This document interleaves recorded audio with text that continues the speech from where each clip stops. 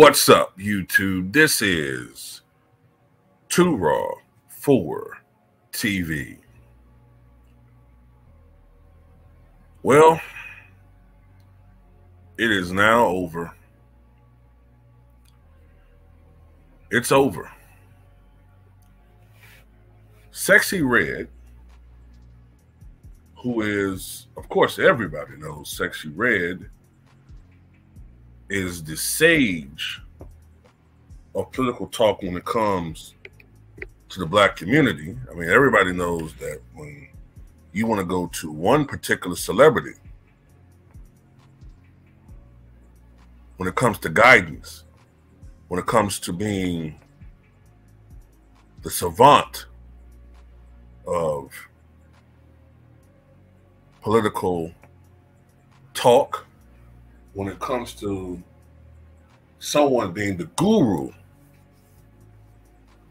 of what's best for us as a community, we all know you don't go to Louis Farrakhan,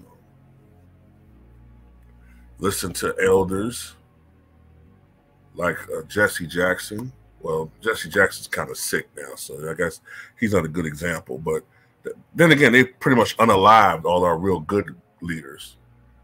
They've either been unalived or they're deceased. Now all of the religious / political leaders that we have are just a bunch of goddamn pulpit pimps and demo democratic shields. But look, Sexxy Red is that person that we supposed to listen to, right? It's the same woman that made a song called Pound Town, right? I mean, I don't listen to a lot of this stuff, you know. So I'm sorry if I sound like some old fuddy-duddy who's still stuck in 1997, but I don't listen to none of this shit, man. But don't she got some song called Pound Town or something? Is this a shit? They got a lip gloss line where the colors are based upon various naughty nether region parts and STDs, and it's the same woman, right? So anyway, she has revealed that she is voting for Kamala Harris.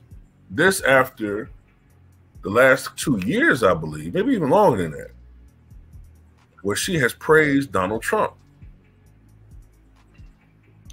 In a major social media endorsement of Kamala Harris, hip-hop star Sexxy Red announced on Friday that she voted for the Democratic presidential nominee.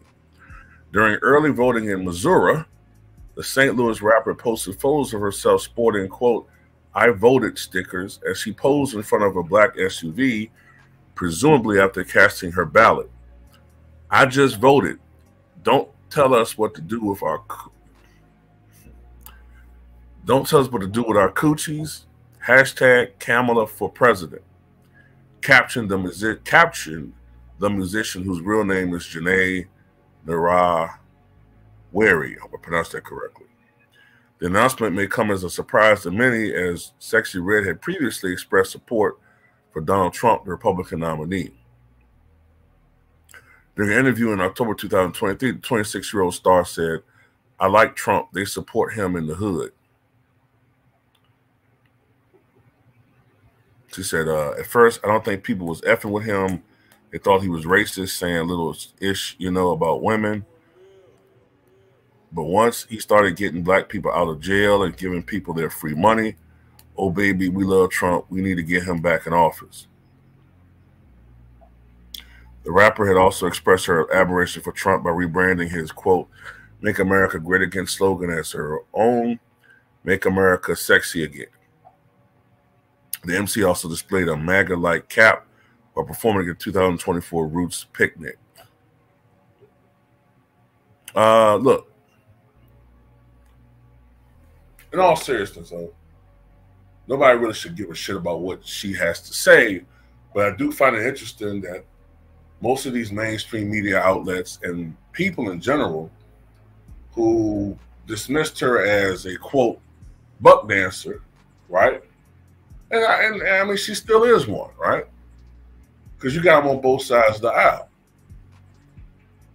But I do find it interesting that they're embracing her right? They're embracing her now that she has switched her allegiance to Kamala Harris. I'm just going to say this, right? I mean, up until now, and this just comes from interacting with different brothers I know. This comes from listening to people in my everyday whereabouts. I'm starting to believe now that Kamala's going to win this election. And it's coming from the fact that I think the Democrats' focus on women and reproductive rights is working. I think it's working. I'm going to tell you something, man.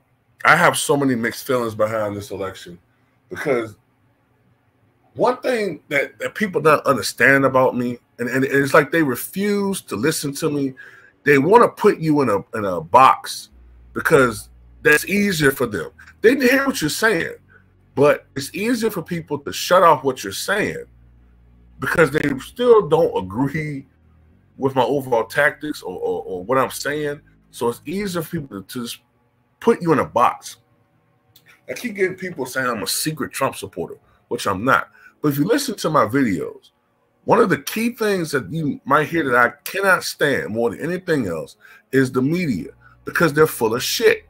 Just come out and say, we will always, for the most part, back a Democratic candidate.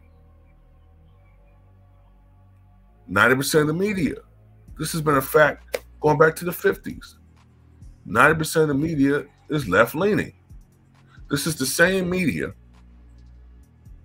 that pretty much shut out any coverage or any revelation or exposure of FDR being a polio victim. They looked out for him. Okay? Now that's honorable because they wouldn't do that today, but they looked out for him. All right? JFK was doing things back in the late 50s, early 60s that would have ended his career. Ended his career as far as the womanizing. The recklessness of his womanizing, by the way. Not just one or two indiscretions, but I mean, this guy was fucking everything. Not to mention the stuff he was doing when he was in the White House. Not to mention he was visiting Dr. Feelgood when he was in the White House, getting hopped up on all these different medications. Not to mention also that he had Addison's disease and that his health wasn't all that great. But they covered up for him because they liked him. Not to mention that he also made a lot of racist, off-the-cuff remarks in front of a press corps during a particularly hot summer. I can't remember which year it was when he was president. He made some joke about something to the effect of, well, it's been so hot that even the N-words are running to the beaches in front of the media. And they covered it up because they liked them. But had that been, say, Barry Goldwater, he made a remark like that, they couldn't have rushed to the goddamn to the news stations to print that out there. That's just what I'm saying. They're biased, but the fact they try to act like they're not pisses me off. You know, don't get me wrong. If the Trump side loses, a lot of it's their goddamn fault. You guys keep embracing these racist ass voters. You keep doing it. You keep saying, "Oh, we're gonna open up the tent and expand the party, we're trying to change our image," but you do the same thing every time. And if there are black voters who don't like some of the stuff going on with the Democratic Party, and if they were even thinking about voting Republican because they're listening to you guys trying to change your image, you do the same stuff. So either, people are going to vote third party or they're going to sit it out. At the same time, A lot of brothers aren't feeling the Democratic Party right now because if they lose, you know who's going to get the blame. We know who's going to get the blame if they lose. Us. But if they win, and if we do show up in the numbers that have been consistent in past presidential elections, just behind black women as the second largest voting bloc for the Democratic Party, we still not going to get any praise. It's going to be black women or Hispanics or women. I assume this time it's going to be women. And that's what goads a lot of us. We're just fucking human pinatas. We're political pinatas, I should say. We're political pinatas for everybody else's frustration. And we're getting tired of that. So when it comes to this election, man, I'm frustrated. I don't care for either side, but I'm more annoyed at the Democrats because I know what they do. I know what they do. They use scare tactics. They use scare tactics to get people to the polls, and it works every time. It works every time. Like I keep saying, I said this about a billion times. Remember 12 years ago, Mitt Romney was the boogeyman. Mitt Romney, if he comes in office, he's going to take away our rights. He's going to put us behind, put us in chains and bring back slavery, which was outlandish and ridiculous. But if people fell for it, they did the same thing to John McCain, which was ridiculous, right? Now, all of a sudden, they're embracing Mitt Romney's endorsement. Oh, he's a sensible Republican. They're embracing all these goddamn warmongers who they couldn't stand 20 years ago. The Bush regime and Dick Cheney and Lynn Cheney. All these people they was calling racist 20 years ago. Now, all of a sudden, it's bad when even they are they're on our side. Nah, it really tells me y'all some typical corporate shield slash war machine puppets. Kamala's going to be a typical Washington politician who's going to cater to the military industrial complex and is going to be an absolute, the same token supporter of Israel and their horrible war policy. Or should I say foreign policy? I don't want to go into that too much in this particular video, but you know what I'm saying. It's not going to be nothing different, man. Nothing's going to change. They play on people's emotions. But you know what? If Kamala wins, and I know a lot of Trump supporters are going to be pissed off, you can't be. And I don't want to hear nothing about no rigging. I'm tired of that. Tired of that. Tired of hearing you guys always crying and complaining when y'all lose about it being rigged. At the end of the day, y'all be blowing it, man. You be blowing it.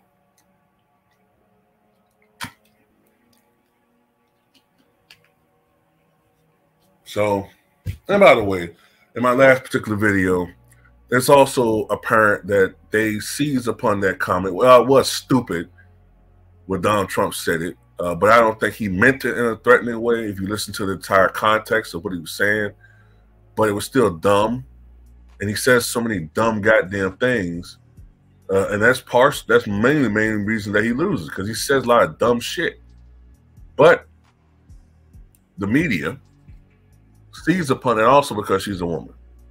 By the way, the fictional Avengers have come out in support of Kamala. So that tells you, man, I don't know, man. I really think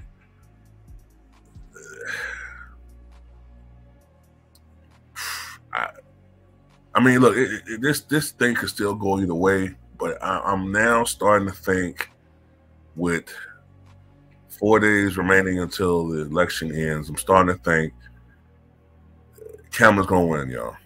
You guys were just starting to wrap your minds around it, man. Wrap your minds around it, man. All you guys who tell us, oh, Trump's gonna win in a landslide. I keep trying to tell y'all, nah, this is gonna be a close election. It's gonna go down to the wire.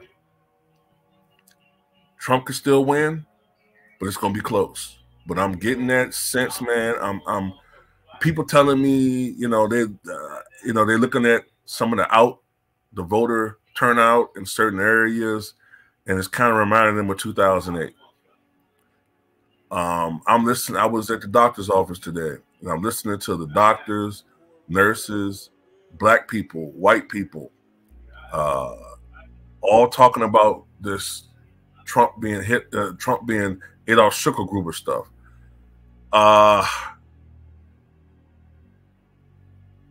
That stuff is starting. It's working, man.